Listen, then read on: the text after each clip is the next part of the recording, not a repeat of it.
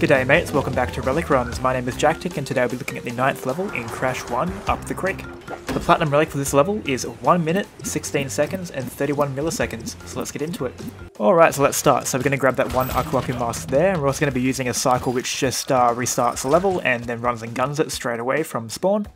When it comes to this kind of map, it's funny, Up the Creek is easier than its predecessor upstream. For some reason, normally they would get harder, but Up the Creek isn't the case.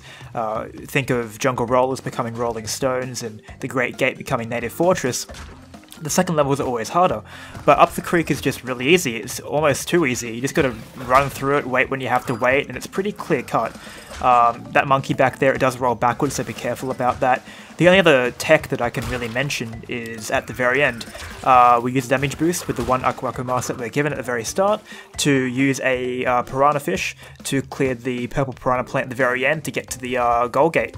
And that's really about it. This map is really simple and I'm kind of confused as to how they thought this was actually harder. So that's about it. Make sure you just do small jumps where you can to make gap clearance easier and save a bit of time.